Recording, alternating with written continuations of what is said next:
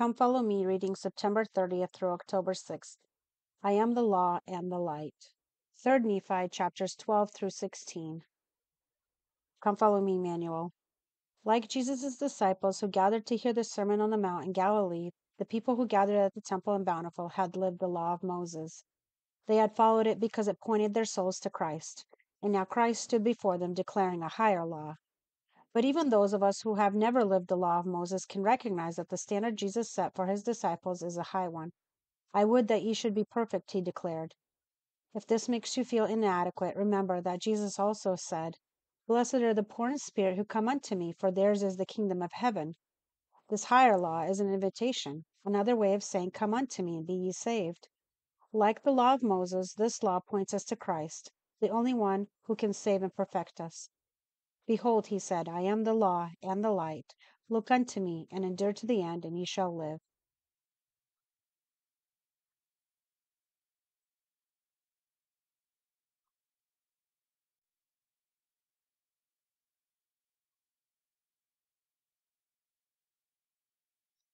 Student Manual, Introduction.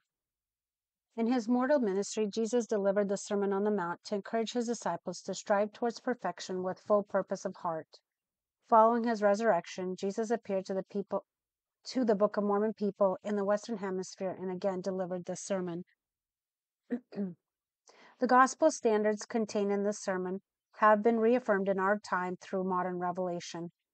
President James E. Faust of the First Presidency observed, the Savior's transcendent message in this Sermon on the Mount is of burning bush importance to all of us. But seek ye first to build up the kingdom of God and to establish his righteousness. This message needs to penetrate into our hearts and souls. As we accept this message, we are taking our personal stand in this life. Through your study of these sacred principles in the Book of Mormon, you will gain insights that will help you stay faithful and remain on the road to perfection. 3 Nephi chapters 12 through 14, a blueprint for our lives. The Sermon on the Mount is contained in both the Bible and the Book of Mormon is the Lord's blueprint for perfection. Of this sermon, President Harold B. Lee said, Christ came not only into the world to make an atonement for the sins of mankind, but to set an example before the world of the standard of perfection of God's law and of obedience to the Father. In his Sermon on the Mount, the Master has given us somewhat of a revelation of his own character, which was perfect, or what might be said to be an autobiography, every syllable of which he had written down in deeds, and in so doing has given us a blueprint for our own lives. To the Scriptures, chapter 12. Jesus calls and commissions the 12 disciples. He delivers to the Nephites a discourse similar to the Sermon on the Mount. He speaks the Beatitudes. His teachings transcend and take precedence over the law of Moses. Men are commanded to be perfect, even as he and his Father are perfect. Compare Matthew chapter 5, about AD 34. And it came to pass that when Jesus had spoken these words unto Nephi, and to those who had been called, now the number of them who had been called and received the power and authority to baptize was 12. And behold, he stretched forth his hand unto the multitude, and cried unto them, saying, Blessed are ye, if ye shall give heed unto the words of these 12 whom I have chosen from among you, to minister unto you, and to be your servants. And unto them I have given power, that they may baptize you with water. And after that ye are baptized with water, behold, I will baptize you with fire and with the Holy Ghost. Therefore blessed are ye, if ye shall believe in me, and be baptized. After that ye have seen me, and know that I am. And again, more blessed are they who shall believe in your words, because that ye shall testify that ye have seen me, and that ye know that I am. Yea, blessed are they who shall believe in your words, and come down into the depths of humility, and be baptized. For they shall be visited with fire and with the Holy Ghost, and shall receive a remission of their sins.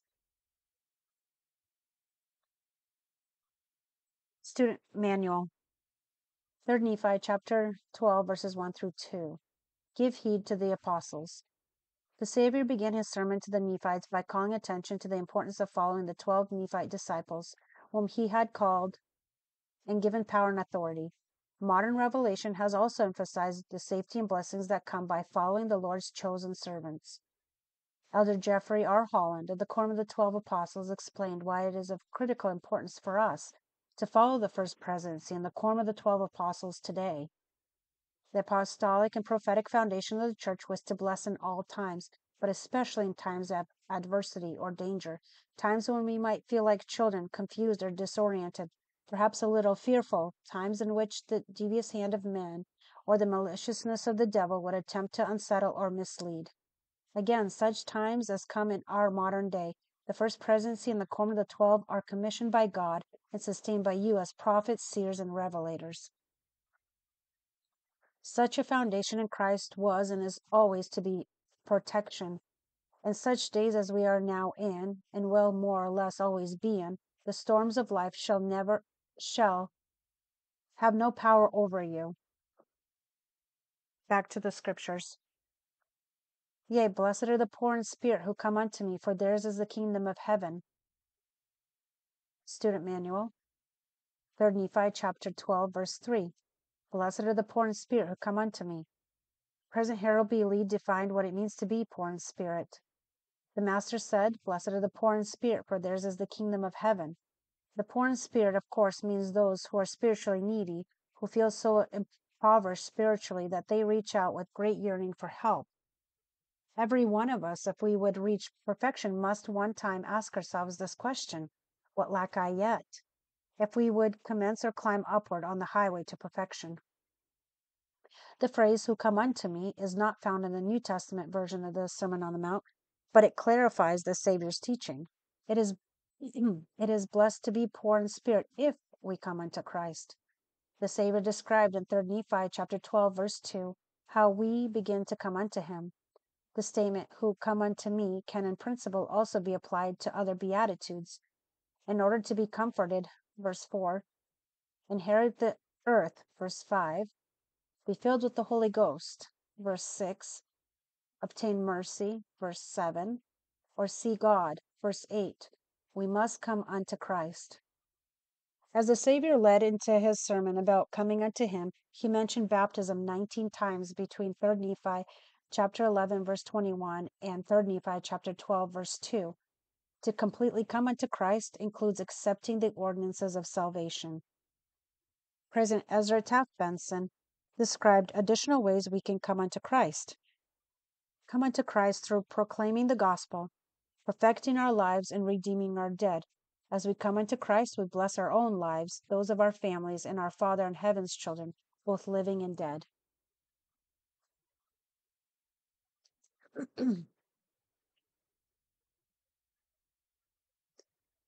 Back to the scriptures. And again, blessed are all they that mourn, for they shall be comforted. Student Manual, 3 Nephi, chapter 12, verse 4. Blessed are all they that mourn. Elder Spencer J. Condoy of the 70 explained how the Beatitudes could be seen as progressive in nature. The Beatitudes may be viewed as a recipe for righteousness with incremental steps, beginning with the poor in spirit come unto Christ. The next step in the celestial direction is to mourn, especially for our sins, for godly sorrow worketh repentance to salvation. Back to the scriptures. And blessed are the meek, for they shall inherit the earth. Student Manual, 3 Nephi, chapter 12, verse 5. Blessed are the meek. President Spencer W. Kimball explained that meekness is not weakness.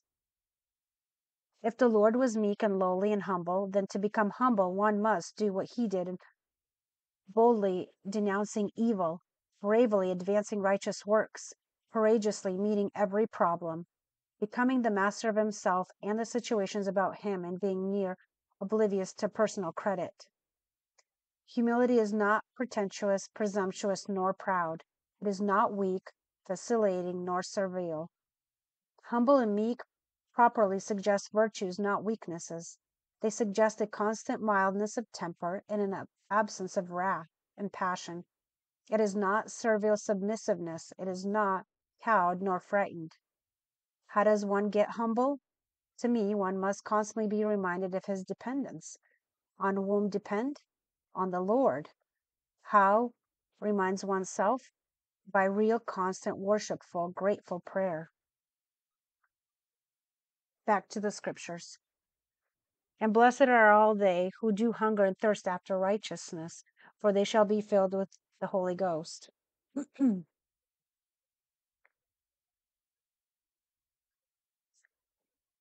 Student Manual, 3rd Nephi chapter 12, verse 6, hunger and thirst after righteousness. While serving in the General Relief Society presidency, Sister Sherry L. Dew explained the connection between desire, hungering, thirsting, and action, or the ability to work to achieve the desired results. Our ability to hear spiritually is linked to our willingness to work at it. President Hinckley has often said that the only way he knows to get anything done is to get on his knees and plead for help and then get on his feet and go to work. That combination of faith and hard work is the consummate curriculum for learning the language of the Spirit. The Savior taught, "Blessed are all they who do hunger and thirst after righteousness, for they shall be filled with the Holy Ghost." Hungering and thirsting translate to sheer spiritual labor, worshiping in the temple, repenting to become increasingly pure, forgiving and seeking forgiveness, and earnest fasting and prayer all increase our receptivity to the Spirit. Spiritual work works and is the key to learning to hear the voice of the Lord. Back to the scriptures. And blessed are the merciful, for they shall obtain mercy. And blessed are all the pure in heart, for they shall see God.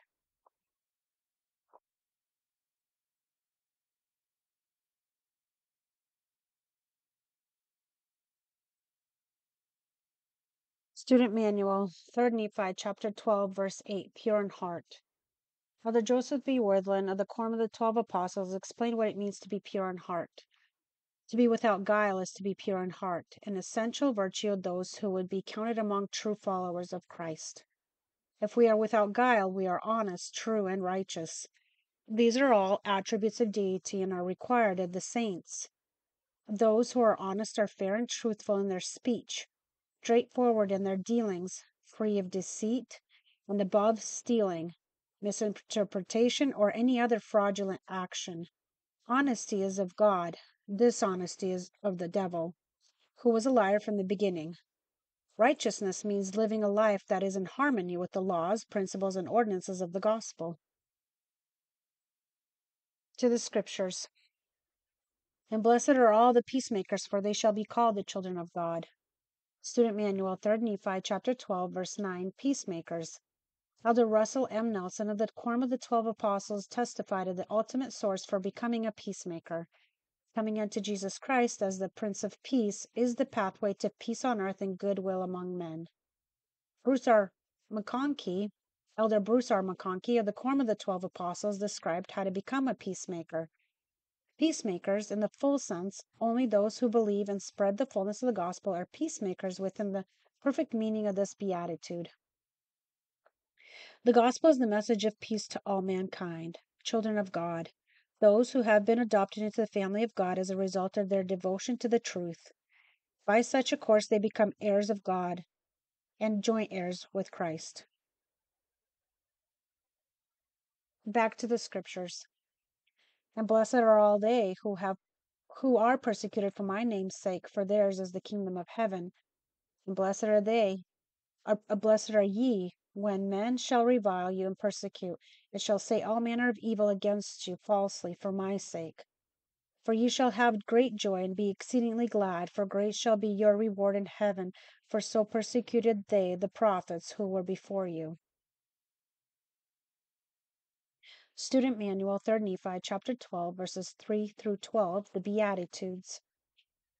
The Savior's sermon begins with declaration referred to as the Beatitudes. These start with a series of statements that declare, "Blessed are." Beatitude means to be fortunate, to be happy, or to be blessed. Webster's Dictionary defines the word as a state of utmost bliss. Such words describe the results when saints apply the teachings of this sermon. The Bible Dictionary explains that the Beatitudes describe certain elements that go to form the refined and spiritual character, and all of which will be present whenever that character exists in its perfection. Rather than being isolated statements, the Beatitudes are interrelated and progressive in their arrangement. The Guide to the Scriptures adds, The Beatitudes are arranged in such a way that each statement builds upon the one that precedes it. President Harold B. Lee taught that the Beatitudes embody the constitution for a perfect life. 4 of them have to do with our individual selves, and 4 have to do with the man's social relations with others. The following chart will illustrate that relationship. With self, blessed are the poor in spirit. With others, blessed are the meek. With self, blessed are all they that mourn. With others, blessed are the merciful. With self, blessed are all they who do hunger and thirst after righteousness. With others, blessed are all the peacemakers. With self, blessed are all the pure in heart. With others, blessed are all they who are persecuted for my name's sake. Back to the scriptures. Verily, verily, I say unto you, I give unto you to be the salt of the earth. But if the salt shall lose its savor, wherewith shall the earth be salted? The salt shall be thenceforth good for nothing, but to be cast out and to be trodden under foot of men. Student Manual, 3 Nephi chapter 12, verse 13, Salt of the Earth. The Book of Mormon account indicates that to be the salt of the earth is a goal members of the church should strive for. In the Mosaic sacrificial ritual, salt was a reminder that we should remember and preserve our covenants with God. In a similar sense, saints should help restore and preserve the covenants in these latter days. Doctrine and Covenants, section 101, verses 39 through 40, indicates what one must do to be accounted as the salt of the earth. To be considered the salt of the earth carries an important meaning. While serving as a member of the Presidency of the 70, Elder Carlos E. Essay explained to priesthood holders, when men are called into mine everlasting gospel and covenant with an everlasting covenant, they are counted as the salt of the earth and savor of men. They are called to be the savior of men. The word savor denotes taste, pleasing flavor, interesting quality, and high repute. A world-renowned chemist told me that salt will not lose its savor with age. Savor is lost through mixture and contamination. Similarly, priesthood power does not dissipate with age. It, too, is lost through mixture and contamination. Flavor and quality flee a man when he contaminates his mind with unclean thoughts, desecrates his mouth by speaking less than the truth, and misapplies his strength in performing evil acts. I would offer these simple guidelines, especially to the young men, as the means to preserve one's savor. If it is not clean, do not think it. If it is not true, do not speak it. If it is not good, do not do it. Back to the scriptures. Verily, verily, I say unto you, I give unto you to be the light of this people. A city that is set on a hill cannot be hid. Behold, do men light a candle and put it under a bushel? Nay, but on a candlestick, and it giveth light to all that are in the house. Therefore let your light so shine before this people, that they may see your good works and glorify your Father who is in heaven. Student Manual, 3 Nephi, chapter 12, verses 14 through 16. Let your light so shine. Elder Robert D. Hales of the Quorum of the 12 Apostles referred to personal experience and emphasizing the importance of being a light for others. Growing up on Long Island in New York, I understood how vital light was to those traveling in the darkness on the open sea. How dangerous is a fallen lighthouse, how devastating is a lighthouse whose light has failed. We who have the gift of the Holy Ghost must be true to its promptings so we can be a light to others. Let your light so shine before men, said the Lord, that they may see your good works and glorify your Father which is in heaven. We never know who may be depending on us, and as the Savior said, we know not but what they will return and repent, and come unto me with full purpose of heart, and I shall heal them, and ye shall be the means of bringing salvation unto them. Come follow me, Manuel.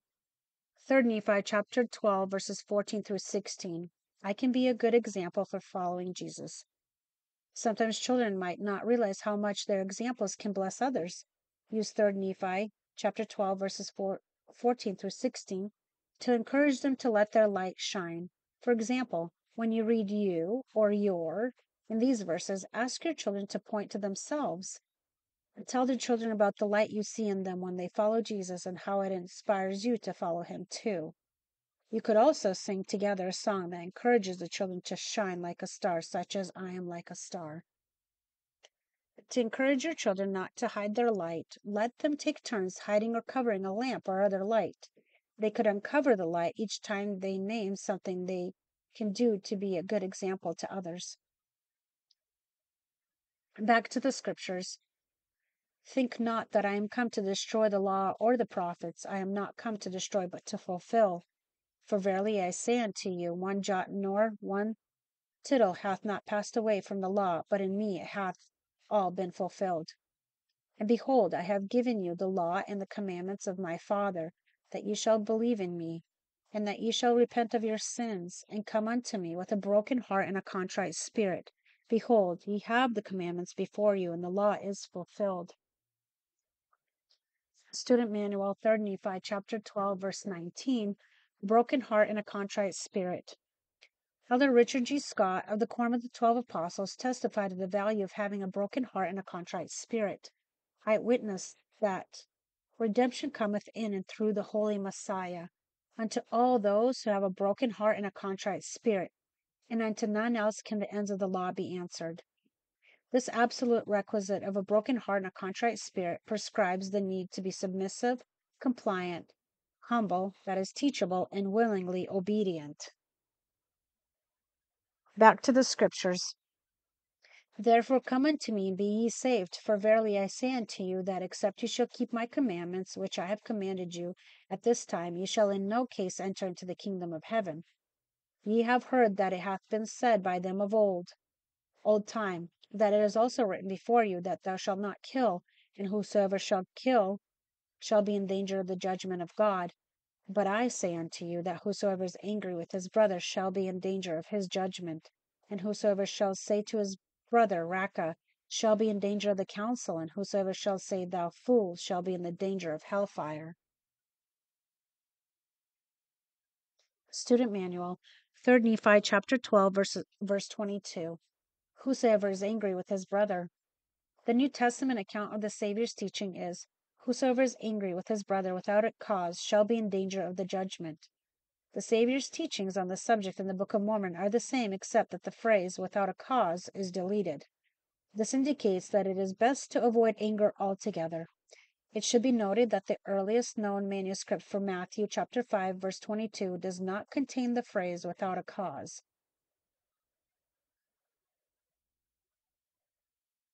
Back to the scriptures. Therefore, if ye shall come unto me, or shall desire to come unto me, and rememberest that thy brother hath aught against thee, go thy way unto thy brother, and first be reconciled to thy brother, and then come unto me with full purpose of heart, and I will receive you.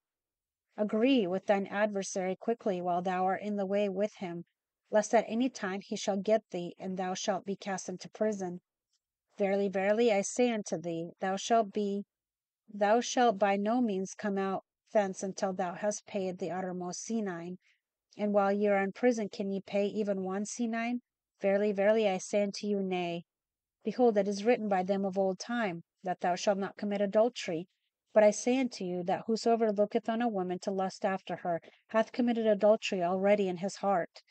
Behold, I give unto you a commandment, that ye suffer none of these things to enter into your heart. Student Manual, 3 Nephi, chapter 12, verses 27 through 29. Avoid lust. Elder Richard G. Scott contrasts both the results and the motivation for love versus those of lust.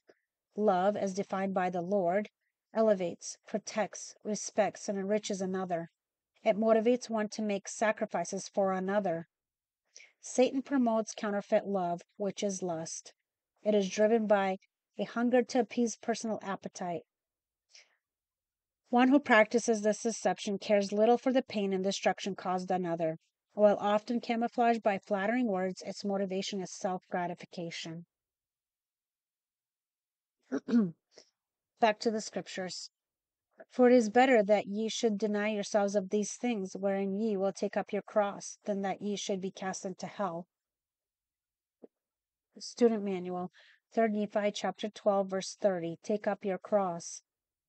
Elder Neil A. Maxwell of the Quorum of the 12 Apostles explained the phrase, take up your cross. The daily taking up of the cross means daily denying ourselves the appetites of flesh. By emulating the Master who endured temptations but gave no heed unto them, we too can live in a world filled with temptations such as are common to man. Of course, Jesus noticed the tremendous temptations that came to him, but he did not process and reprocess them. Instead, he rejected them promptly. If we entertain temptations, soon they begin entertaining us. Turning these unwanted lodgers away at the doorstep of the mind is one way of giving no heed. Besides, these would-be lodgers are actually barbarians who, if admitted, can be evicted only with great trauma. Back to the scriptures.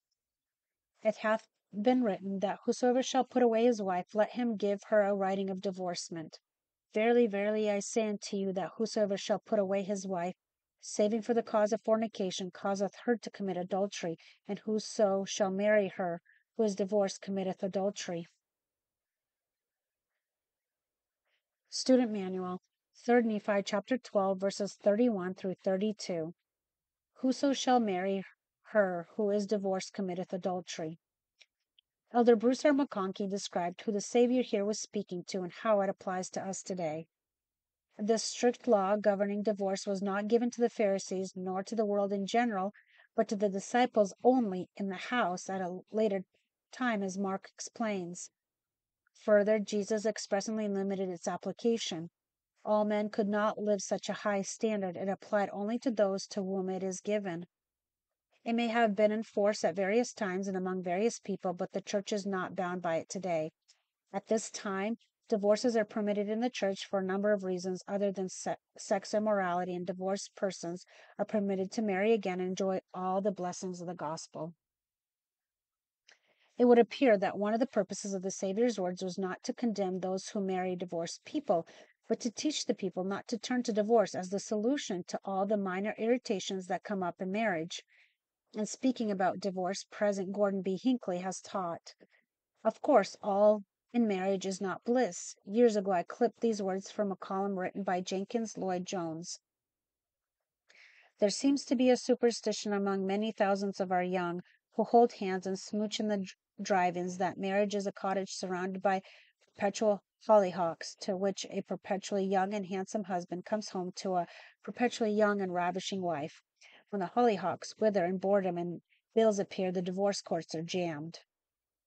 Anyone who imagines that bliss is normal is going to waste a lot of time running around shouting that he has been robbed. Among the greatest of tragedies, and I think the most common, is divorce. It has become as a great scourge. The most recent issue of the World Almanac says that in the United States, during the 12 months ending with March 1990, an estimated 2,423,000 couples married. During the same period, an estimated 1,177,000 couples divorced.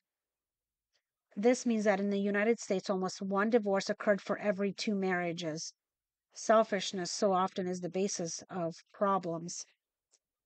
Too many who come to marriage have been coddled and spoiled and somehow led to feel that everything must be precisely right at all times, that life is a series of entertainments, that appetites are to be satisfied without regard to principle. How tragic the consequences of such hollow and unreasonable thinking. The remedy for most marriage stress is not in divorce, it is in repentance. It is not in separation, it is in simple integrity that leads a man to square up his shoulders and meet his obligations. It is found in the golden rule. There must be a willingness to overlook small faults, to forgive and then to forget. There must be a holding of one's tongue. Temper is a vicious and corrosive thing that destroys affection and casts out love. There must be self-discipline that constrains against abuse. There may be now and again a legitimate cause for divorce. I'm not one to say that it is never justified, but I say without hesitation that this plague among us, which seems to be growing everywhere, is not of God, but rather is the work of the adversary of righteousness and peace and truth. Back to the scriptures. And again it is written, Thou shalt not forswear thyself, but shalt perform unto the Lord thine oaths. But verily, verily, I say unto you, swear not at all, neither by heaven, for it is God's throne, nor by the earth, for it is his footstool. Neither shalt thou swear by thy head, because thou canst not make one hair black or white. But let your communication be yea, yea, nay, nay. For whatsoever cometh of more than these is evil. And behold, it is written, an eye for an eye, and a tooth for a tooth. But I say unto you that ye shall not resist evil, but whosoever shall smite thee on thy right cheek, turn to him the other also. And if any man will sue thee at the law, and take away thy coat, let him have thy cloak also. And whosoever shall compel thee to go a mile, go with him twain. Give to him that asketh thee, and from him that would borrow of thee turn thou not away. And behold, it is written also that thou shalt love thy neighbor and hate thine enemy. But behold, I say unto you, love your enemies, bless them that curse you, do good to them that hate you, and pray for them who despitefully use and persecute you, that ye may be the children of your Father who is in heaven, for he maketh his sun to rise on the evil and on the good. Therefore those things which were of old time, which were under the law, in me are all fulfilled. All things are done away, and all things have become new. Student Manual, 3rd Nephi, chapter 12, verses 17 through 20, and verses 46 through 47. The law of Moses was fulfilled by Jesus Christ.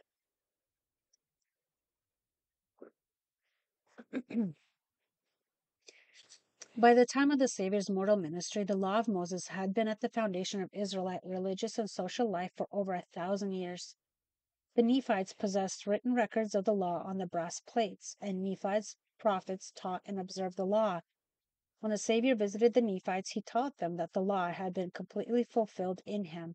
However, they were not to think of the law of Moses as destroyed or having passed away. How is it that the Savior fulfilled, but did not destroy, the law of Moses? The law of Moses included both moral and ritual aspects. The moral aspects included such commandments as, Thou shalt not kill, and thou shalt not commit adultery. Jesus Christ taught the Nephites that not only were they to avoid murder and adultery, but also anger and lust, conditions of the heart that lead to murder and adultery. Thus, the gospel of Jesus Christ fulfilled the law in the sense that it expanded the moral aspects of the law of Moses by being a higher law. It included the moral imperatives of the law of Moses and placed them in the context of broader gospel principles that required a change of heart. The ritual aspects of the law of Moses included commandments about animal sacrifice and burnt offerings, what Abinadi called performances and ordinances. The Nephite prophets understood that these parts of the law of Moses were meant to help people look forward to the atoning sacrifice of Jesus Christ. Therefore, when the Savior's mortal mission was completed, these forward-looking ordinances could no longer look ahead to a future event. The event had happened, and the ordinances were fulfilled in the sense that it concluded. Thus, the Savior taught the Nephites that animal sacrifices and burnt offerings were to be done away, and that his followers were to offer instead the sacrifice of a broken heart and a contrite spirit. In place of ordinances that looked forward to the atonement, the Savior instituted the sacrament, an ordinance of remembrance to look back to the Savior's atoning sacrifice.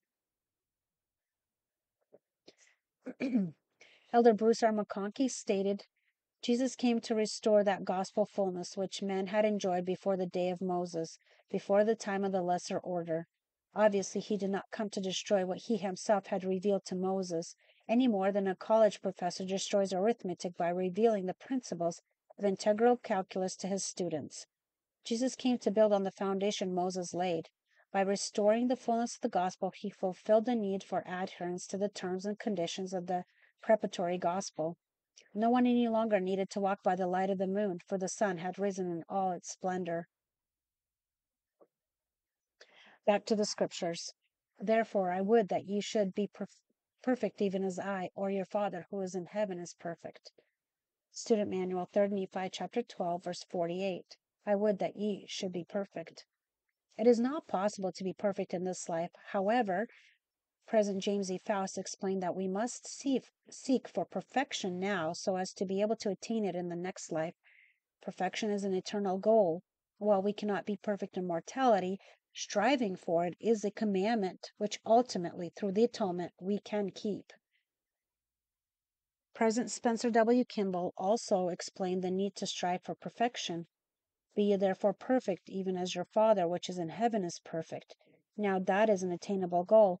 We will not be exalted. We shall not reach our destination unless we are perfect. And now is the best time in the world to start towards perfection. I have little patience with persons who say, "Oh, nobody is perfect." The implication being, so why try? Of course, no one is wholly perfect, but we find some who are a long way up the ladder. Back to the scriptures. Chapter 13. Jesus teaches the Nephites the Lord's Prayer. They are to lay up treasures in heaven. The 12 disciples in their ministry are commanded to take no thought for temporal things. Compare Matthew chapter 6, about 80:34. Verily, verily, I say that I would that ye should do alms unto the poor, but take heed that ye do not your alms before men to be seen of them, otherwise ye have no reward of your Father who is in heaven. Therefore, when ye shall do your alms, do not sound a trumpet before you, as will hypocrites do in the synagogues and in the streets, that they may have glory of men.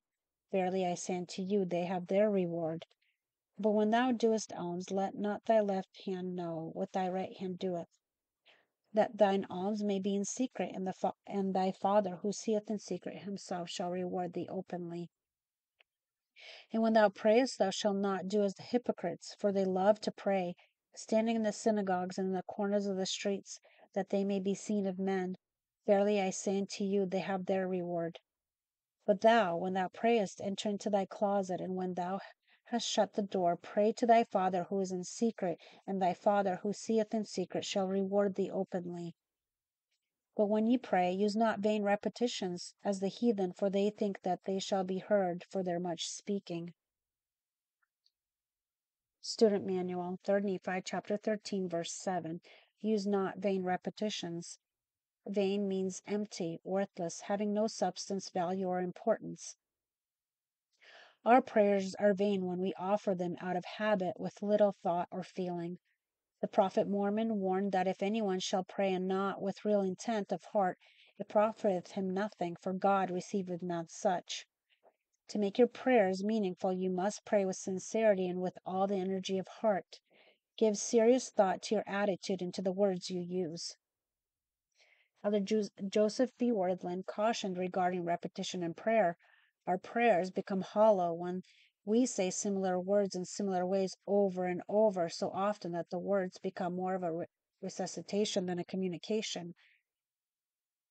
This is what the Savior described as vain repetitions.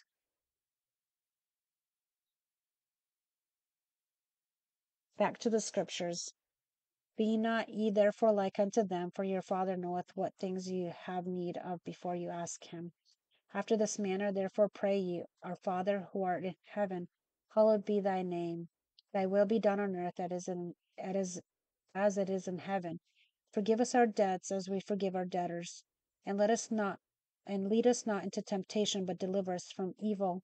For thine is the kingdom, and the power, and the glory forever. Amen. Student Manual, 3 Nephi, chapter 13, verses 9 through 13. The Lord's Prayer. We can use the principles in the Lord's Prayer as a model for our service in the kingdom. President Henry B. Eyring of the First Presidency taught. The prayer begins with reverence for our Heavenly Father. Then the Lord speaks of the kingdom and its coming. The servant, with the testimony that this is the true church of Jesus Christ, feels joy in its progress and a desire to give his or her all to build it up. The Savior himself exemplifies the standard set by these next words of the prayer: Thy will be done as in heaven, so on earth. That was his prayer in the extremity of offering the atonement for all mankind in all the world. The faithful servants prays that even the apparently smallest task will be done as God would have it done. It makes all the difference to work and to pray for his success more than for our own. Then the Savior set for us the standard of personal purity, and forgive us our sins, for we also forgive everyone that is indebted to us, and lead us not into temptation, but deliver us from evil. The strengthening we are to give those we watch over comes from the Savior. We and they must forgive to be forgiven by Him. We and they can hope to remain clean only with His protection and with the change in our hearts that His atonement makes possible. We need that change to have the constant companionship of the Holy Ghost. You may have confidence in the Lord's service. The Savior will help you do what He has called you to do, be it for a time as a worker in the church or forever as a parent. You may pray for help enough to do the work and know that it will come. Back to the scriptures. For if ye forgive men their trespasses, your heavenly Father will also forgive you. But if ye forgive not men their trespasses, neither will your Father forgive your trespasses. Moreover, when ye fast, be not as the hypocrites of a sad countenance, for they disfigure their faces, that they may appear unto men to fast. Verily I say unto you, that they have their reward. But thou, when thou fastest, anoint thy head, and wash thy face, that thou appear not unto men to fast, but unto thy Father who is in secret, and thy Father who seeth in secret shall reward thee openly. Student Manual, 3 Nephi chapter 13, verses 1 through 8, and verses 16 through 18. Do not your righteous acts openly. These verses in 3 Nephi teach about avoiding the giving of money to the poor openly or praying and fasting openly to be seen of others. The Lord encourages us to practice righteousness in private. President Thomas S. Monson explained the value of an anonymous service. I approached the reception desk of a large hospital to learn the room number of a patient I had to come to visit. This hospital, like almost every other in the land, was undergoing a massive expansion. Behind the desk, where the receptionist sat, was a magnificent plaque which bore an inscription of thanks to donors who had made possible the expansion. The name of each donor who had contributed $100,000 appeared in a flowing script, etched on an individual brass placard suspended from the main plaque by a glittering chain. The names of the benefactors were well known. Captains of commerce, giants of industry, professors of learning, all were there. I felt gratitude for their charitable benevolence. Then my eyes rested on a brass placard which was different. It contained no name. One word and one word only was inscribed: Anonymous. I smiled and wondered who the unnamed contributor could have been. Surely he or she expressed a quiet joy unknown to any other. A year ago, last winter, 1981, a modern jetliner faltered after takeoff and plundered into the icy Potomac River. Acts of bravery and feats of heroism were in evidence that day, the most dramatic of which was one witnessed by the pilot of a rescue helicopter. The rescue rope was lowered to a struggling survivor. Rather than grasping the lifeline to safety, the man tied the line to another, who was then lifted to safety. The rope was lowered again, and yet another was saved. 5 were rescued from the icy waters. Among them was not found the anonymous hero. Unknown by name, he left the vivid air signed with his honor.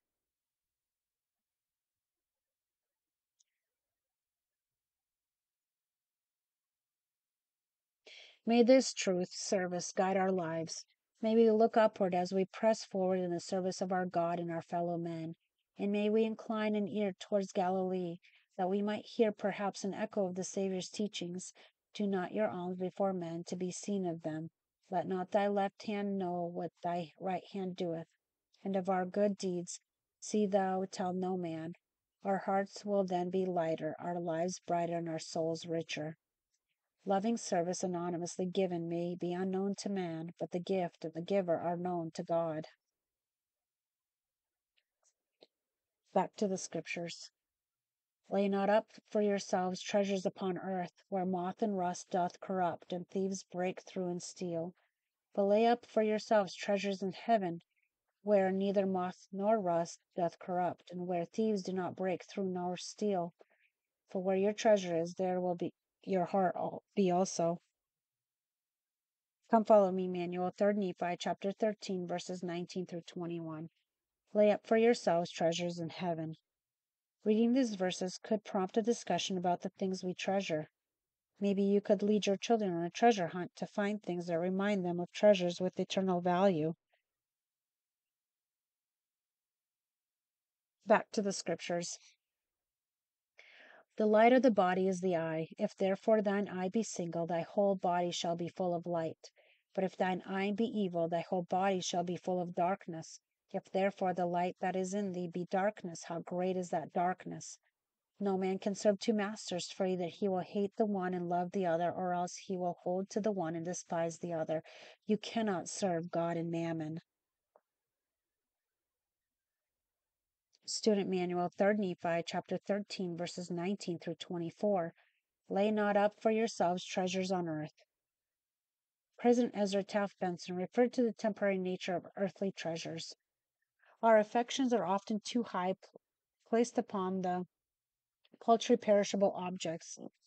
Material treasures of earth are merely to provide us, as it were, room and board while we are here at school. It is for us to place gold, silver, houses, stocks, lands, cattle, and other earthly possessions in their proper place. Yes, this is but a place of temporary duration. We are here to learn the first lesson towards exaltation, obedience to the Lord's gospel plan. Elder Dallin H. Oaks of the Quorum of the 12 Apostles gave insight regarding treasures we may lay up for ourselves. The Savior taught that we should not lay up treasures on earth, but should lay up treasures in heaven. In light of the ultimate purpose of the great plan of happiness, I believe that the ultimate treasures on earth and in heaven are our children and our posterity. Back to the Scriptures. And now it came to pass that when Jesus had spoken these words, he looked upon the 12 whom he had chosen, and said unto them, Remember the words which I have spoken, for behold, ye are they whom I have chosen to minister unto this people.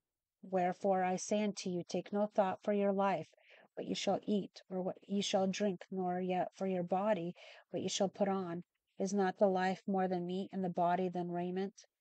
Behold the fowls of the air, for they sow not, neither do they reap, nor gather into barns, yet your heavenly Father feedeth them. Are ye not much better than they? Which of you by taking thought can add 1 cubit unto his stature? And why take ye thought for raiment? Consider the lilies of the field, how they grow. They toil not, neither do they spin. And yet I say unto you that even Solomon in all his glory was not arrayed like one of these. Wherefore, if God so clothe the grass of the field, which today is, and tomorrow is cast into the oven, even so will he clothe you, if ye are not of little faith. Therefore take no thought, saying, What shall we eat? Or what shall we drink? Or wherewith shall we be clothed? For your heavenly Father knoweth what ye have need of all, that ye have need of all these things. But seek ye first the kingdom of God and his righteousness, and all these things shall be added unto you. Take therefore no thought for the morrow shall take thought for the things of itself. Sufficient is the day unto the evil thereof. Student Manual, 3rd Nephi, chapter 13, verse 34. No thought for the morrow. The Book of Mormon clarifies the meaning of Matthew chapter 6, verses 25 through 32 by indicating that Jesus was speaking to the 12 Nephite disciples for this portion of the sermon. After Jesus delivered this charge to them, he then turned and began to speak to the multitude again. It is helpful to note that Jesus repeatedly turned back and forth between these two audiences throughout his sermon. Back to the Scriptures. 3rd Nephi chapter 14. Jesus commands, Judge not, ask of God, beware of false prophets. He promises salvation to those who will do the will of the Father. Compare Matthew chapter 7, about AD 34. And now it came to pass that when Jesus had spoken these words, he turned again to the multitude, and did open his mouth unto them, saying, Verily, verily, I say unto you, judge not, that ye be not judged. For with what judgment ye judge, ye shall be judged, and with what measure ye mete, it shall be measured to you again. Student Manual, 3rd Nephi, chapter 14, verses 1 and 2, Judging. Elder Dallin H. Oaks clarified the meaning of verses 1 and 2 in 3rd Nephi chapter 14 by explaining the difference between righteous and unrighteous judgments. Then he outlined those righteous principles. I have been puzzled that some scriptures command us not to judge, and others instruct us that we should judge, and even tell us how to do it. But as I have studied these passages, I have become convinced that these seemingly contradictory directions are consistent when we view them with the perspective of eternity. The key is to understand that there are two kinds of judging: final judgments, which we are forbidden to make, and intermediate judgments, which we are directed to make, but upon righteous principles. First, a righteous judgment must, by definition, be intermediate. Second, a righteous judgment will be guided by the Spirit of the Lord, not by anger, revenge, jealousy, or self-interest. Third, to be righteous, an intermediate judgment must be within our stewardship. Fourth, we should, if possible, refrain from judging until we have an adequate knowledge of the facts. Back to the scriptures. And why beholdest thou the mote that is in thy brother's eye, but consider not the beam that is in thine own eye? Or how wilt thou say to thy brother, Let me pull the mote out of thine eye, and behold, the beam is in thine own eye? Thou hypocrite, first cast the beam out of thine own eye, and then shalt thou see clearly to cast the mote out of thy brother's eye. Give not that which is holy unto dogs, neither cast ye your pearls before swine, lest they trample them under their feet, and turn again and rend you. Ask, and it shall be given unto you. Seek, and ye shall find. Knock, and it shall be opened unto you. For every one that asketh receiveth, and he that seeketh findeth, and to him that knocketh it shall be opened. Student Manual. 3 Nephi chapter 14, verses 7 through 8, asking through prayer. President James E. Faust bore testimony of the gift and privilege we each have of access to our Heavenly Father through prayer. Access to our Creator through our Savior is surely one of the greatest privileges and blessings of our lives. No earthly authority can separate us from the direct access to our Creator. There can never be a mechanical or electronic failure when we pray. There is no limit on the number of times or how long we can pray each day. There is no quota of how many needs we wish to pray for in each prayer. We do not need to go through secretaries or make an appointment to reach the throne of grace. He is rechargeable at any time and in any place.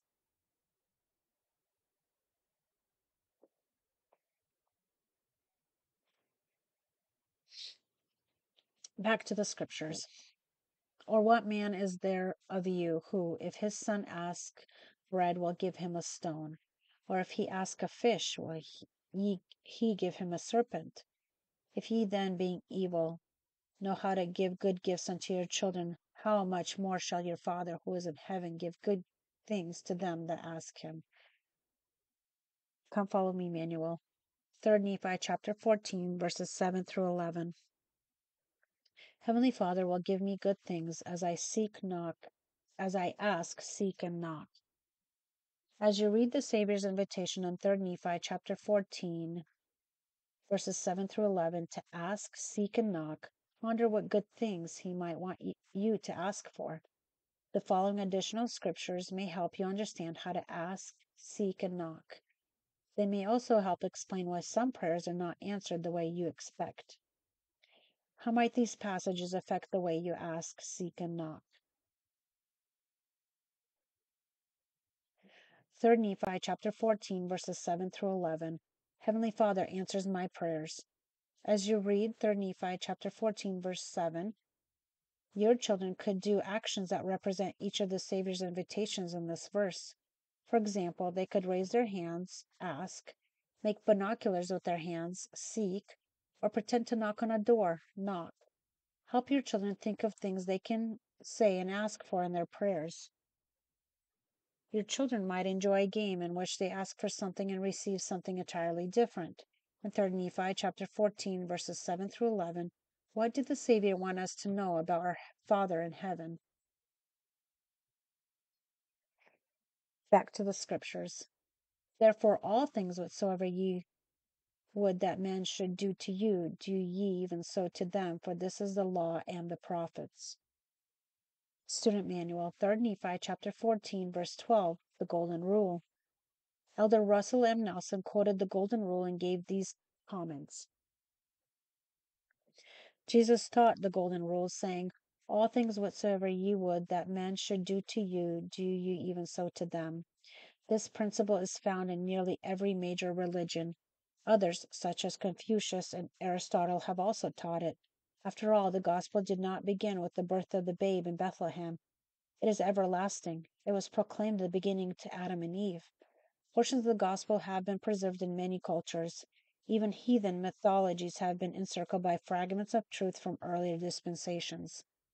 Wherever it is found and however it is expressed, the golden rule encompasses the moral code of the kingdom of God. It forbids interference by one with the rights of another. It is equally binding upon nations, associations, and individuals.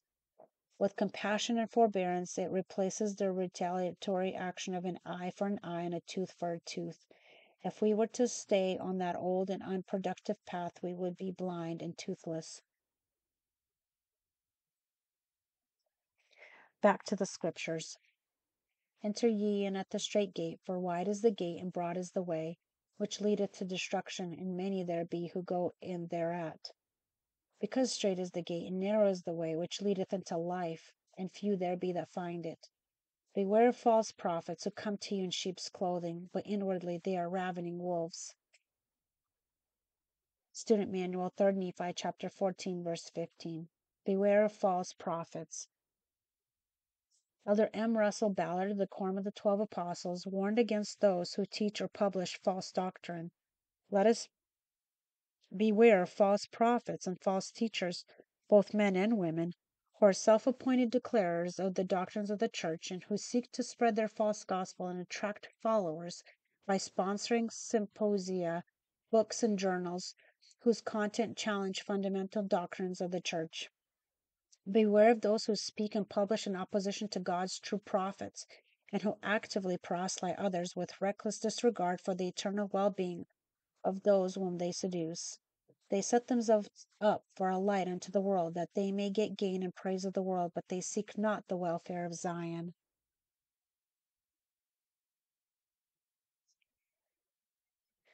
Back to the scriptures. Ye shall know them by their fruits. Do men gather grapes of thorns or figs or thistles? Even so every good tree bringeth forth good fruit, but a corrupt tree bringeth forth evil fruit. A good tree cannot bring forth evil fruit, neither a corrupt tree bring forth good fruit.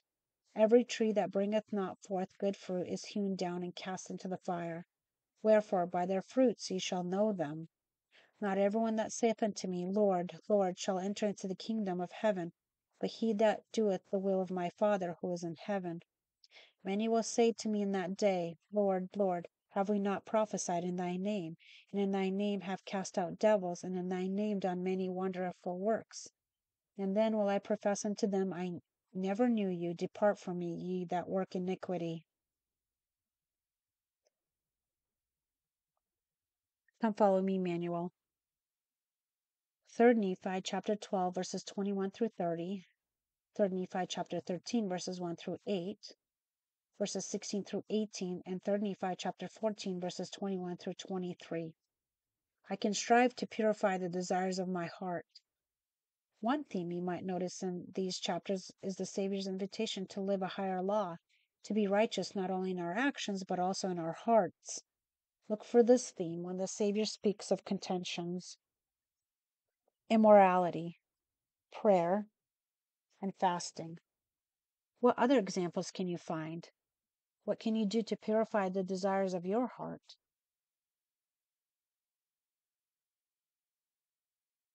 Back to the scriptures.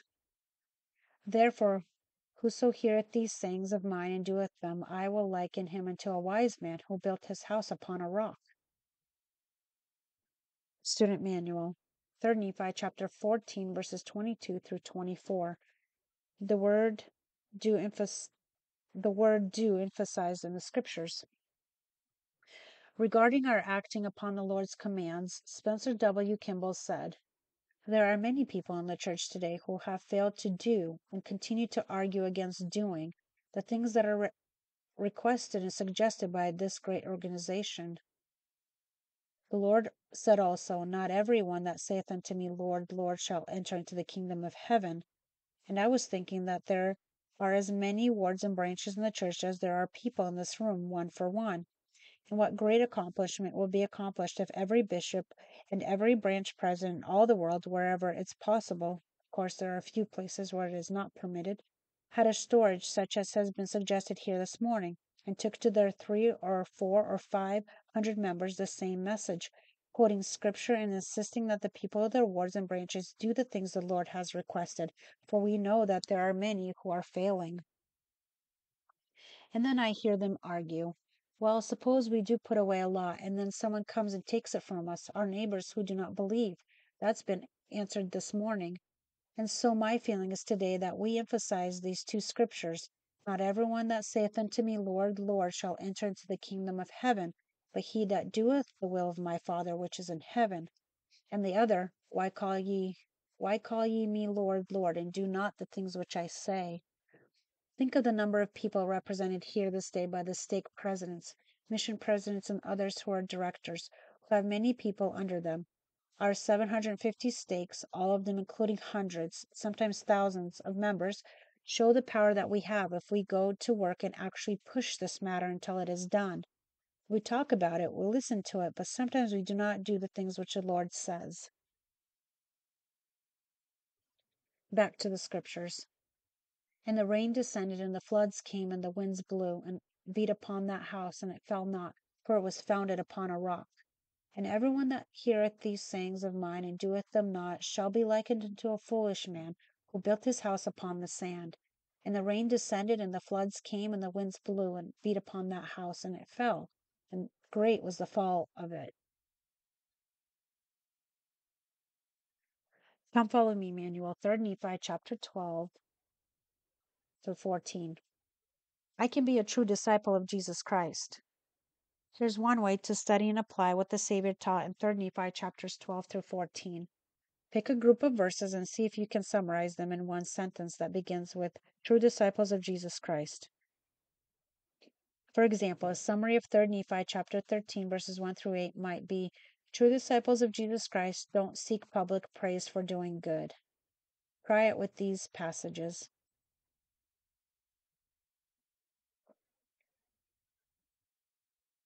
After reading these verses, what do you feel inspired to do to follow Jesus Christ?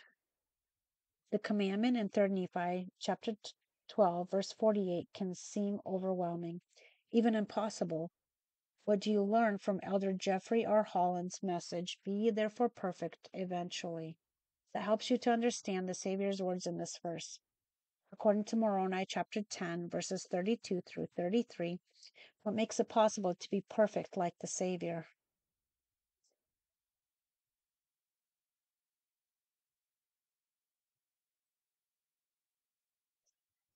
Student Manual. 3 Nephi chapters 12 through 14, the Sermon on the Mount repeated. The Sermon on the Mount is the Lord's blueprint for perfection. Of this sermon, Elder Harold B. Lee said, Christ came not only into the world to make an atonement for the sins of mankind, but to set an example before the world of the standard of perfection of God's law and the obedience to the Father. In his Sermon on the Mount, the Master has given us somewhat of a revelation of his own character, which was perfect, or what we might be said to be an autobiography, every syllable of which he had written down in deeds, and in so doing has given us a blueprint for our own lives. There are several additions or changes in the Book of Mormon sermon which add a great deal of light and knowledge about the teachings found therein. Book of Mormon critics often ask if Joseph Smith translated the Book of Mormon from golden plates thousands of years old, how could they use the identical language of the King James Version, which was written in 1611? Hugh Nibley answered that question in the following manner. As to the passage lifted boldly from King James Version, we first ask, how else does one quote Scripture if not bodily? And why should anyone quoting the Bible to American readers of 1830 not follow the only version of the Bible known to them? Actually, the Bible passage quoted in the Book of Mormon often differ from the King James Version, but where the latter is correct, there is every reason why it should be followed. When Jesus and the apostles, and for that matter, the angel Gabriel, quote the scriptures in the New Testament, do they recite from some mysterious text? Do they quote the prophets of old in the ultimate original? Or do they give their own inspired translations? No, they do not. They quote the Septuagint, a Greek version of the Old Testament prepared in the 3rd century BC. Why so? Because that happened to be the received standard version of the Bible accepted by the readers of the Greek New Testament. When holy men of God quote the scriptures, it is always received standard version of the people they are addressing. We do not claim that the King James Version or the Septuagint are the original scriptures. In fact, nobody on earth today knows whether the original scriptures are or what they say. Inspired men have in every age been content to accept and receive versions as the people among them they labored, with the Spirit giving correction where correction was necessary. Since the Book of Mormon is a translation unto the English for English speaking people whose fathers for generations had known no other scriptures but the standard English Bible, it would be both pointless and confusing to present the scriptures to them in any other form, so far as their teachings were correct. 3 Nephi chapters 12 through 14, clarity and meaning for the New Testament record. It is perhaps safe to say that the Sermon on the Mount is the most quoted and the least understood of all the teachings of Jesus. The translation of Matthew's account in this sermon in our present New Testament has caused many people to raise questions concerning the authenticity of this sermon. They ask such questions as the following: why did the Savior teach that the people were better off being poor in spirit than not poor in spirit, or that they were more blessed in mourning than not mourning? When he said, "Blessed are they which do hunger and thirst after righteousness, for they shall be filled," with what are they to be filled? Hunger, thirst, or righteousness? Also, why did he counsel the people to take no thought for your life, what you shall eat or what you shall drink, nor yet for your body, what you shall put on? What if all people literally followed this admonition? Who would plant and harvest the crops, feed the children, manufacture the clothes, etc.? When the resurrected Jesus Christ appeared to the Nephites, he gave them the same sermon. In fact, he specifically told the Nephites, "Behold, ye have heard the things which I taught before I ascended to my Father." However, the account of this sermon in the Book of Mormon is much more complete and makes much more sense than the New Testament account. For example, in the Book of Mormon, the Savior prefaced his sermon by indicating the teachings that were to follow applied only to those who would come down into the depths of humility and be baptized, and be visited with fire and with the Holy Ghost, and receive a remission of their sins. Then he related these prerequisite conditions to each of the Beatitudes that followed. Yea, blessed are the poor in spirit who come unto me, for theirs is the kingdom of heaven. And again, blessed are all they that mourn, for they shall be comforted. This more complete version of the sermon changes the entire emphasis of the Beatitudes. Here the Savior is not saying you are more blessed if you mourn than if you do not mourn, but he is saying if you are called upon to mourn, then you are blessed if you come unto me, are baptized, receive the Holy Ghost, etc. Thus, if you do truly hunger and thirst after righteousness, you shall be filled with the Holy Ghost. It is also of interest to note that each of the Beatitudes in the Book of Mormon begins with the coordinated conjunction "and," which helps to relate them back to the introductory statement. The following items help illustrate insights gained from the Book of Mormon sermon. 1.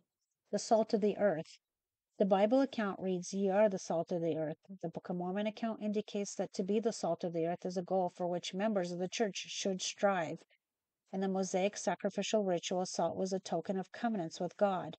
In a similar sense, saints should be tokens or symbols of Christ-like life. Doctrine and Covenants, section 101, verses 39 through 40, indicates what one must do to be accounted as the salt of the earth. Number 2, whosoever is angry with his brother. The New Testament account of the Savior's teaching is, "Whosoever is angry with his brother without a cause shall be in danger of the judgment." The Savior's teachings on this subject in the Book of Mormon are the same, except that the phrase "without a cause" is deleted. Number 3, if ye shall come unto me. The Bible says, "If thou bring thy gift to the altar." The Book of Mormon clarifies this by stating that we cannot come unto Christ and at the same time have harsh feelings towards our fellow men. Number 4, suffer none of these things to enter into your heart. The Book of Mormon account completely drops the biblical command, "If thy right eye offend thee, pluck it out. If thy right hand offend thee, cut it off." These verses in the New Testament, which are obviously symbolical admonitions, have raised many questions among Bible readers. The Book of Mormon account clarifies the intended meaning of how one avoids lust. Suffer none of these things to enter into your heart. Deny yourselves of these things. The Savior's statement can also better be understood through Book of Mormon examples of how a true saint accepts persecution. We are to accept suffering and persecution patiently, prayerfully, and humbly. Number 5, I would that ye should be perfect. Elder Joseph Fielding Smith commented on this perfection. Those who receive exaltation in the celestial kingdom are promised the fullness thereof. All things are theirs, therefore life or death, whether life or death, or things present or things to come. Our Father in heaven is infinite. He is perfect. He possesses all knowledge and wisdom. However, he is not jealous of his wisdom and perfection, but glories in the fact that it is possible for his children who obey him in all things and endure to the end to become like him. Man has within him the power which Father has bestowed upon him, so to develop in truth, faith, wisdom, and all virtues, that eventually he shall become like the Father and the Son. This virtue, wisdom, and knowledge on the part of the faithful does not rob the Father and the Son, but adds to the glory and dominion. Thus it is destined that those who are worthy to become his sons and joint heirs with our Redeemer would be heirs of the Father's kingdom, possessing the same attributes in their perfection as the Father and the Son now possess.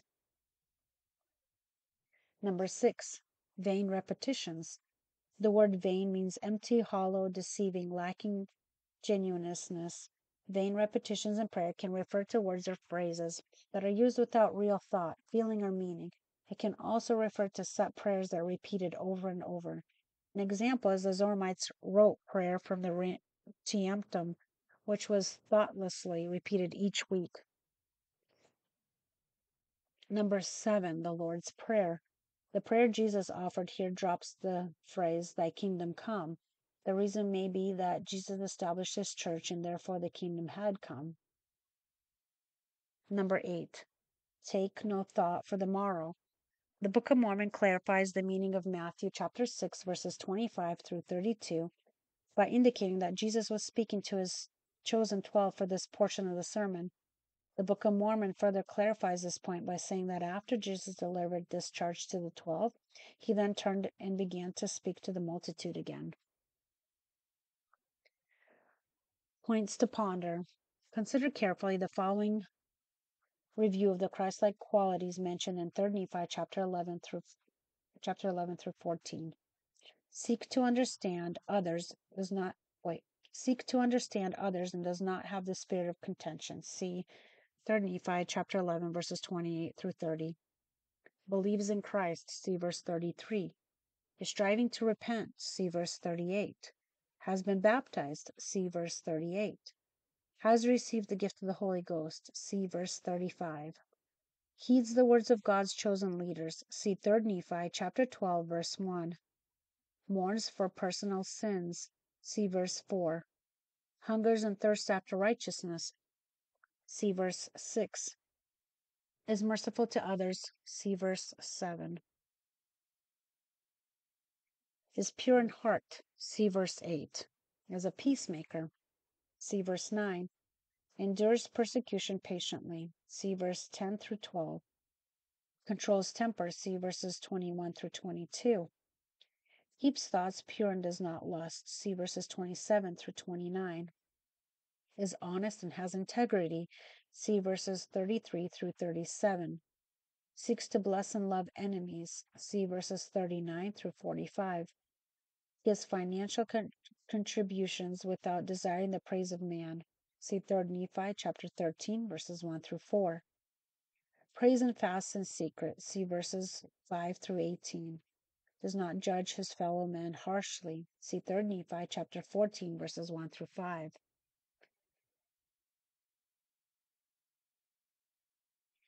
3 Nephi chapter 15 through 18. Introduction.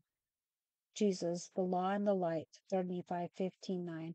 Continued teaching the people that everyone must look to him in order to receive eternal life.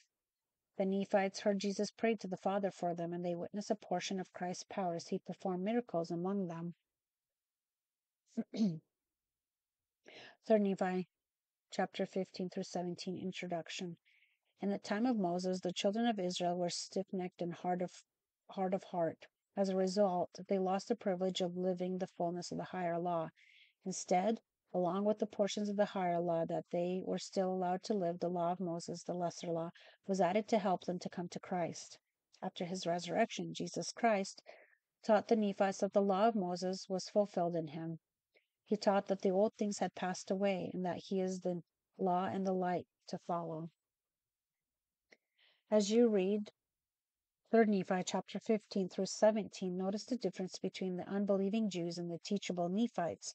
Contrast truths the Savior withheld from those at Jerusalem with the remarkable revelation given in the Americas. Observe that comprehending his teachings requires faith, pondering, and prayer. You will realize the tremendous worth of paying that price as you read about the indescribable joy experienced by these more faithful disciples and the miraculous experiences of their believing children.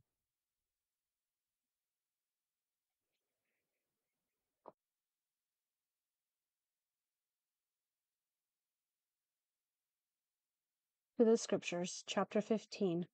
Jesus announces that the law of Moses is fulfilled in him. The Nephites are the other sheep of whom he spoke in Jerusalem. Because of iniquity, the Lord's people in Jerusalem do not know the scattered sheep of Israel. About AD 34. And now it came to pass that when Jesus had ended these things, he cast his eyes round about on the multitude, and said unto them, Behold, ye have heard the things which I have taught before I ascended to my Father. Therefore, whoso remembereth these sayings of mine and doeth them, him will I raise up at the last day. Come follow me, Manuel. 3 Nephi chapter 14, verses 21 through 27, and 3 Nephi chapter 15, verse 1. The Savior wants me to hear and do what he teaches. Think of ways you could help your children visualize the parable in these verses.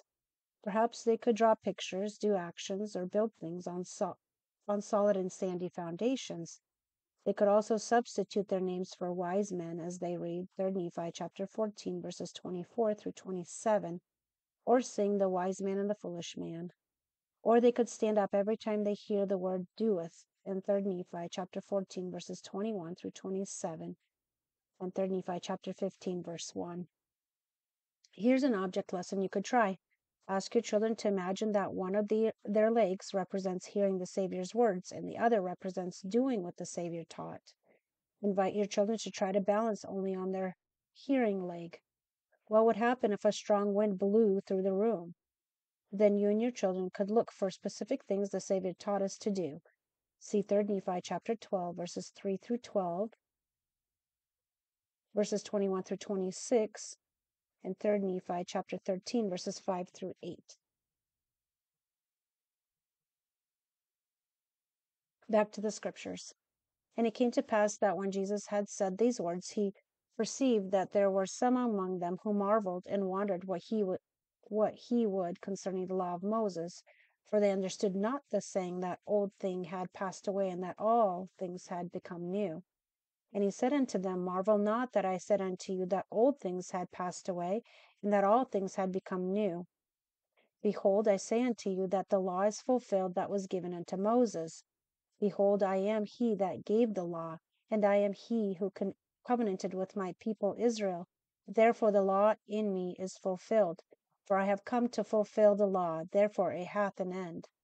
Behold, I do not destroy the prophets, for as many as have not been fulfilled in me, verily I say unto you, shall all be fulfilled.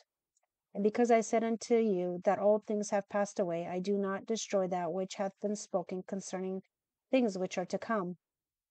For behold, the covenant which I have made with my people is not all fulfilled, but the law which was given unto Moses hath an end in me. Student Manual, 3 Nephi chapter 15, verses 5 through 8. The covenant is not all fulfilled. For discussion of what Jesus meant when he said, I do not destroy the prophets, see commentary for 3 Nephi chapter 12, verses 17 through 20, and verses 46 through 47. What did Jesus mean when he said, the covenant which I have made with my people is not all fulfilled? Jehovah made a covenant with Abraham anciently. Abraham was promised 1. Eternal posterity, 2. A land that would eventually be the celestial kingdom, and 3. God's priesthood power. These promises were also made to Abraham's descendants and will be fulfilled in the future. Back to the Scriptures. Behold, I am the law and the light. Look unto me and endure to the end, and ye shall live. For unto him that endureth to the end will I give eternal life. Student Manual, 3 Nephi chapter 15, verse 9. The law and the light. You will not discover the superiority of the gospel over the law of Moses if you think the law of Moses was harder to live than the gospel. The following statement by Elder Neil A. Maxwell helps illustrate this. One of the ironies which is fostered at times innocently in the church is the feeling we have that the spirit of the law is superior to the letter of the law because for some reason it seems more permissive or less apt to offend others. The reverse is true. The spirit of the law is superior because it demands more of us than the letter of the law. The spirit of the law insists that we do more than merely comply superficially. It means, too, that we must give attention to the things that matter most and still not leave the others undone. Back to the scriptures. Behold, I have given unto you the commandments, therefore keep my commandments, and this is the law and the prophets, for they truly testified of me.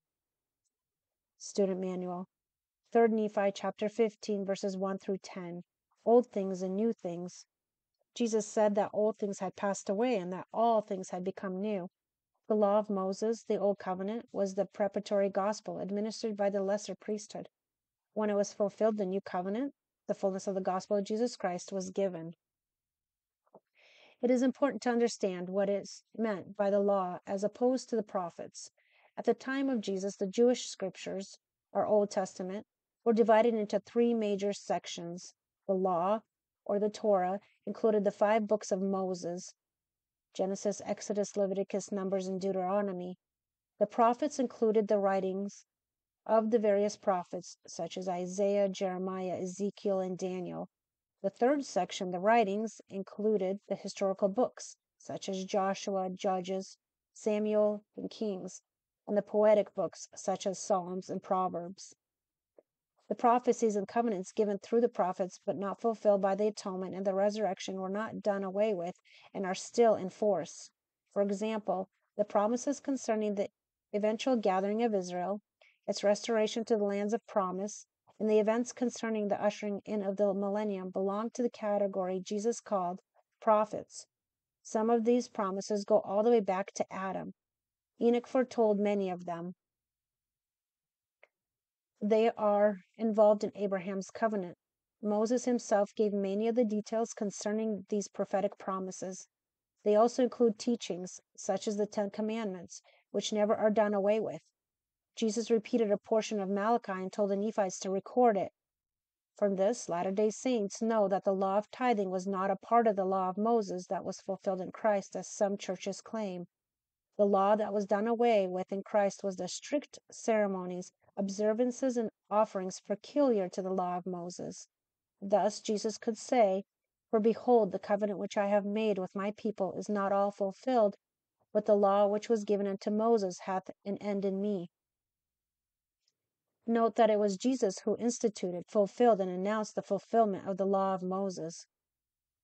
3 Nephi chapter 15, verses 1 through 10. Jesus Christ gave and fulfilled the law of Moses. A later Book of Mormon prophets taught that the law of Moses would eventually be fulfilled. Nephi, Jacob, and Abinadi all prepared their people to eventually accept the ending of the law of Moses. Elder Jeffrey R. Holland of the Quorum of the 12 Apostles identified the reasons the Nephites were able to give up the old law and embrace the new. Clearly, the Nephite congregation understood this more readily than did the Jewish world, partly because the Nephite prophets had been so careful to teach the transitional nature of the law. Abinadi had said, "It is expedient that ye should keep the law of Moses as yet. But I say unto you, that the time shall come when it shall no more be expedient to keep the law of Moses." In that same spirit, Nephi emphasized, "We speak concerning the law, that our children may know the deadness of the law, and they, by knowing the deadness of the law, may look forward unto that life which is in Christ, and know for what end the law was given. And after the law is fulfilled in Christ, that they need not harden their hearts against him when the law ought to be done away." That kind of teaching, a caution against hardening one's heart against Christ in ignorant defense of the law of Moses, could have served and saved so many living in the old world then and living through the world now. Back to the scriptures. And now it came to pass that when Jesus had spoken these words, he said unto those 12 whom he had chosen, Ye are my disciples, and ye are a light unto this people, who are a remnant of the house of Joseph.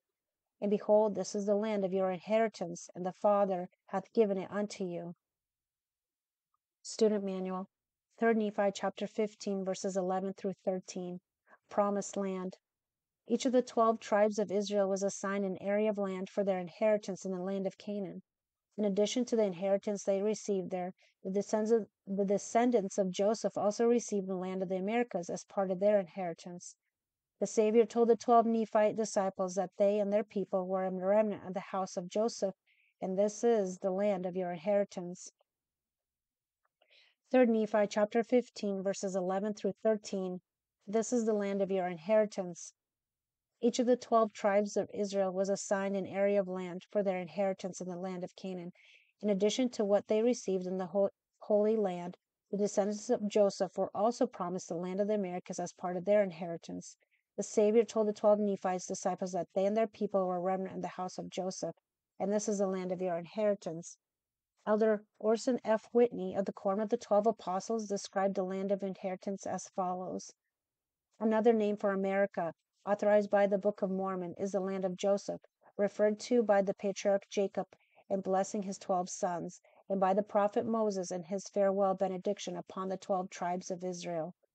Jacob's allusion to Joseph as a fruitful bough by a well whose branches run over the wall was fulfilled in the migration of Lehi and his companions from Asia to America over the Pacific Ocean. It is hardly necessary to add that one of the main features of these western continents are those mighty mountain ranges, the Andes and the Rockies, well termed by the Hebrew patriarch the everlasting hills, nature's depositories for the precious things of the earth, gold, silver, and other minerals, and for the precious things of heaven, the sacred records, already discovered and others that are yet to come forth. Back to the scriptures.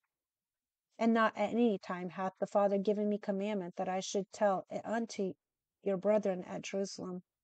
Neither at any time hath the Father given me commandment that I should tell unto them concerning the other tribes of the house of Israel, whom the Father hath led away out of the land.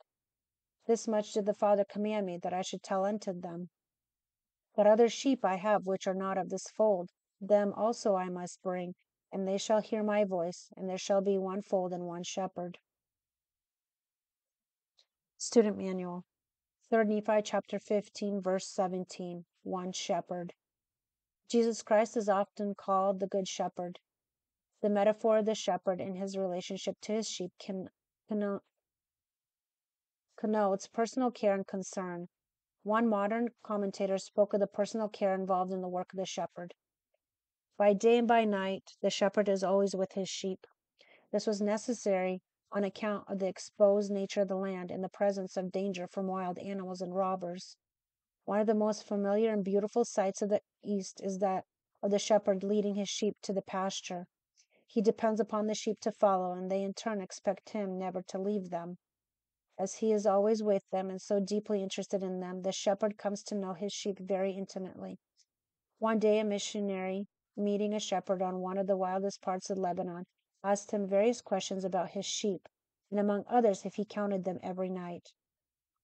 On answering that he did not, he was asked how he knew if they were all there or not. His reply was, Master, if you were to put a cloth over my eyes and bring me any sheep and only let me put my hands on its face, I could tell in a moment if it was mine or not.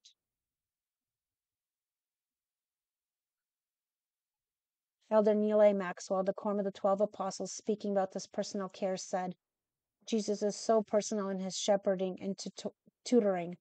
Jesus knows and cares for each individual. He watches carefully over the seemingly smallest of things. Back to the scriptures. And now, because of stiffneckedness and unbelief, they understood not my word. Therefore I was commanded to say no more of the Father concerning this thing unto them. But verily I say unto you that the Father hath commanded me, and I tell it unto you, that ye were separated from among them because of their iniquity. Therefore it is because of their iniquity that they know not of you. And verily I say unto you again, that the other tribes hath the Father separated from them, and it is because of their iniquity that they know it not of them. And verily I say unto you, that ye are they of whom I said, Other sheep I have, which are not of this fold. Them also I must bring, and they shall hear my voice, and there shall be one fold and one shepherd. And they understood me not, for they suppose it hath been the Gentiles, for they understood not that the Gentiles should be converted through their preaching.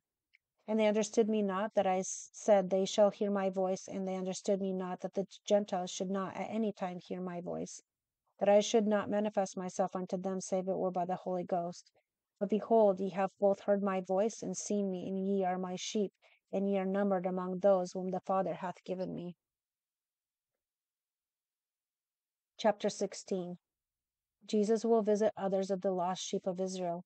In the latter days, the gospel will go to the Gentiles and then to the house of Israel. The Lord's people will see eye to eye when he brings again Zion. About AD 34.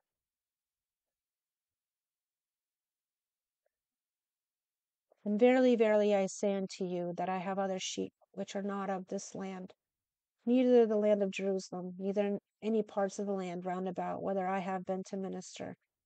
For they of whom I speak are they who have not as yet heard my voice, neither have I at any time manifest myself unto them. But I have received a commandment of the Father, that I shall go unto them, and that they shall hear my voice, and shall be numbered among my sheep, that they will be of one fold and one shepherd. Therefore I go to show myself unto them. Student Manual, 3 Nephi chapter 16, verses 1 through 3. Other sheep. Verses 1 through 3 of 3 Nephi chapter 16 make it clear that there are other sheep besides the Nephites, that the Savior planned to visit them. We are told in 3 Nephi chapter 17, verse 4, that these other sheep are the lost tribes of Israel. The Good Shepherd watches over all his flock, caring for them as needed. Back to the Scriptures. And I command you that ye shall write these things after I am gone, that if it so be that my people at Jerusalem, they who have never seen me and been with me in my ministry, do not ask the Father in my name, that they may receive a knowledge of you by the Holy Ghost, and also the other tribes whom they know not of, that these things which ye shall write shall be kept and shall be manifest unto the Gentiles, that through the fullness of the Gentiles, the remnant of their seed, who shall be scattered forth upon the face of the earth, because of their unbelief, may be brought in, or may be brought to a knowledge of me, their Redeemer. And then will I gather them in from the four quarters of the earth, and then will I fulfill the covenant which the Father hath made unto all the people of the house of Israel. And blessed are the Gentiles because of their belief in me, in and of the Holy Ghost, which witness unto them of me and of the Father. Come follow me, Manual. Blessed are those who believe without seeing. Very few of God's children have seen the Savior and heard his voice, as the people of Bountiful did. Most of us are more likely the people described in 3 Nephi chapter 12, verse 2, 3 Nephi chapter 15, verse 23, and 3 Nephi chapter 16, verses 4 through 6. What promises are made to such people in these verses? How have these promises been fulfilled in your life? Back to the Scriptures. Behold, because of their belief in me, saith the Father, and because of the unbelief of you, O house of Israel, in the latter days shall the truth come unto the Gentiles, that the fullness of these things shall be made known unto them. Student Manual, 3 Nephi chapter 16, verses 4 through 7. The Book of Mormon will bring us to a knowledge of Christ. President Boyd K. Packer, president of the Quorum of the 12 Apostles, explained that a major purpose of the Book of Mormon is to help bring us to a knowledge of Jesus as the Christ. The central purpose of the Book of Mormon is its testament of Jesus Christ. Of more than 6,000 verses in the Book of Mormon, far more than half refer directly to him. So we talk of Christ, we rejoice in Christ, we preach of Christ, we prophesy of Christ, and we write according to our prophecies, that our children may know to what source they may look for a remission of their sins. Back to the Scriptures. But woe, saith the Father unto the unbelieving of the Gentiles, for notwithstanding they have come forth upon the face of this land, and have scattered my people who are of the house of Israel, and my people who are of the house of Israel have been cast out from among them, and have been trodden down trodden under feet by them. And because of the mercies of the Father unto the Gentiles, and also the judgments of the Father upon my people, who are the house of Israel, verily, verily, I say unto you, that after all this, and I have caused my people who are of the house of Israel to be smitten, and to be afflicted, and to be slain, and to be cast out from among them, and to become hated by them, and to become a hiss and a byword among them. And thus commandeth the Father that I should say unto you, at that day when the Gentiles shall sin against my gospel, and shall reject the fullness of my gospel, and shall be lifted up in the pride of their hearts above all nations, and above all the people of the whole earth, and shall be filled with all manner of lyings, and of deceits, and of mischief, and all manner of hypocrisy, and murders, and priestcrafts, and whoredoms, and of secret abominations. If they shall do all those things, and shall reject the fullness of my gospel, behold, saith the Father, I will bring the fullness of my gospel from among them. And then will I remember my covenant which I have made unto my people, O house of Israel, and I will bring my gospel unto them. And I will show unto thee, O house of Israel, that the Gentiles shall not have power over you. But I will remember my covenant unto you, O house of Israel, and ye shall come unto the knowledge of the fullness of my gospel. But if the Gentiles will repent and return unto me, saith the Father, behold, they shall be numbered among my people, O house of Israel. Student Manual, 3 Nephi chapter 16, 4 through 13. Who are the Gentiles? The majority of references in the Book of Mormon to the word Gentile are references to anyone who is not a Jew. A Jew was anyone who was a descendant of Judah, and anyone from the land of Jerusalem, like the children of Lehi. President Joseph Fielding Smith explained that by this definition, many Gentiles did have the blood of Israel. In this dispensation of the fullness of times, the gospel came first to the Gentiles and then to go to the Jews. However, the Gentiles who receive the gospel are in the greater part Gentiles who have the blood of Israel in their veins. Elder Bruce R. McConkie of the Quorum of the 12 Apostles described this as well. We have heretofore identified the Jews as both the nationals of the kingdom of Judah and their lineal descendants, all this without reference to tribal affiliation. And we have said within this usage of terms that all other people are Gentiles, including the lost and scattered remnants of the kingdom of Israel, in whose veins the precious blood of him whose name was Israel does in fact flow. Thus Joseph Smith of the tribe of Ephraim, the chief and foremost tribe of Israel itself, was the Gentile by whose hand the Book of Mormon came forth, and the members of the Church of Jesus Christ of Latter-day Saints, who have the gospel and who are of Israel by blood descent, are the Gentiles who carry salvation to the Lamanites and to the Jews. 3 Nephi chapter 16, verses 3 through 13. The gathering of Israel. For more information on the gathering of Israel, refer to the gathering of Israel in the appendix on page 416. The gathering of Israel. Who is the house of Israel? The house of Israel generally refers to the descendants of Jacob, whose name was changed to Israel in the Old Testament. In the Book of Mormon, the Savior expanded this definition to include not only the literal descendants of Israel, but also all Gentiles who repent, are baptized, and come unto Christ. Israel will be gathered in fulfillment of covenant. The gathering of Israel in the last days is a fulfillment of the covenant Jehovah made with the prophets of the Old Testament. Jesus Christ repeated this promise in 3 Nephi chapter 20, verses 12 through 13 and verse 29, at which time he indicated that the covenant to gather Israel was first made with Abraham as part of the Abrahamic covenant. The role of the Book of Mormon in gathering of Israel. The Savior taught in 3 Nephi chapter 21, verses 1 through 7, that the coming forth of the Book of Mormon is a sign to the entire world that the Lord has commenced to gather Israel and fulfill covenants he made to Abraham, Isaac, and Jacob. Elder Russell M. Nelson of the Quorum of the 12 Apostles taught that the Book of Mormon is central to this work. It declares the doctrines of the gathering.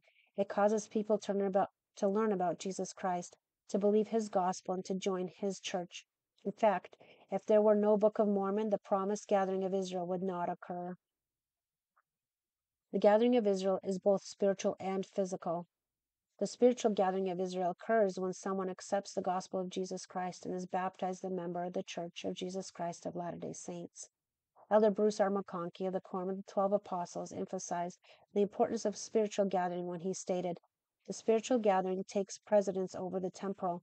Men can be saved wherever they live. but they cannot be saved regardless of their abode unless they accept the gospel and come unto Christ. Jesus Christ taught that there would eventually be two centers of gathering, the New Jerusalem and the Old Jerusalem. As church membership expanded into other lands, President Spencer W. Kimball thought that the gathering place today is wherever someone lives. The gathering of Israel for Mexicans is Mexico, in Scandinavia for those of the northern countries. The gathering place for the Germans is in Germany, and the Polynesians in the islands, for the Brazilians in Brazil, for the Argentines in Argentina. Our responsibility to help gather Israel. Being an heir to the Abrahamic covenant does not make one a chosen person per se, but does signify that such are chosen to responsibly carry the gospel to all the peoples of the earth. The promise to gather Israel is being fulfilled today as descendants of Abraham, Isaac, and Jacob bear the Lord's name, his ministry, and his priesthood to all the families of the earth, thus offering them the blessings of the gospel, which are the blessings of salvation, even of life eternal. It becometh every man who hath been warned to warn his neighbor. Back to the scriptures. And I will not suffer my people, who are the house of Israel, to go through among them and tread them down, saith the Father.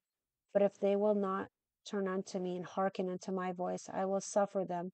Yea, I will suffer my people, O house of Israel, that they shall go through among them and shall tread them down, and they shall be as salt that hath lost its savour, which is thenceforth good for nothing but to be cast out and to be trodden under foot of my people, O house of Israel. Student Manual, 3 Nephi chapter 16, verses 5 through 15. Blessings reserved for the Gentiles.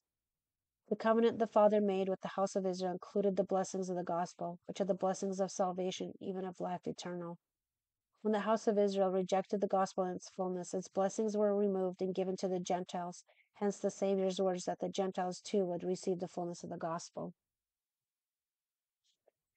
When the Gentiles rejected the gospel, the word of the Lord will be taken from them and given back to the house of Israel. If the Gentiles then repent and return unto the Lord, behold, they shall be numbered among my people, O house of Israel. Should the Gentiles continue to reject the covenant, however, they will be trodden down and cast out from the promised blessings. It should be remembered that the Book of Mormon uses the title Gentile in a special way. 1 Nephi chapter 13, verses 1 through 3, the Gentiles. Elder Bruce R. McConkie said various meaning have been attached to the name Gentiles in different ages, depending on the historical setting or the doctrinal teachings involved. Literally, the meaning is of the same clan or race, and biblical revisions frequently substitute the word nations in its place. The descendants of Noah's son Japheth were called Gentiles, and in this sense the descendants of Shem and of Ham would not be Gentiles. In the days of Abraham, the term was used to refer to those nations and people who had not descended from him, with the added assurance that all Gentiles who should receive the gospel would be adopted into the lineage of Abraham and to be accounted his seed. The prophet taught that those so adopted became literally of the blood of Abraham. In the days of ancient Israel, those not of the lineage of Jacob were considered to be Gentiles, although the Arabs and the other races of Semitic origin who traced the lineage back to Abraham would not have been Gentiles in the strict Abrahamic use of the word. After the kingdom of Israel was destroyed and the 10 tribes were led away into Assyrian captivity, those of the kingdom of Judah called themselves Jews and designated all others as Gentiles. It is this concept that would have been taught to Lehi, Mulek, and the other Jews who came to the Western Hemisphere to found the great Nephi and Lamanite civilizations.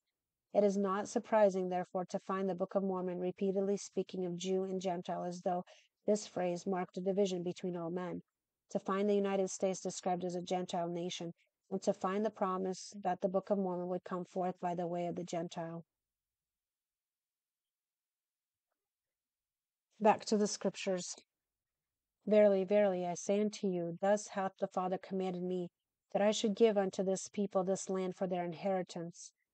And then the words of the prophet Isaiah shall be fulfilled, which say, Thy watchmen shall lift up the voice, with the voice together shall they sing, for they shall see eye to eye when the Lord shall bring again Zion Break forth unto joy, sing together, ye waste places of Jerusalem. For the Lord hath comforted his people, and hath redeemed Jerusalem. The Lord hath made bare his holy arm in the eyes of all nations, and all the ends of the earth shall see the salvation of God.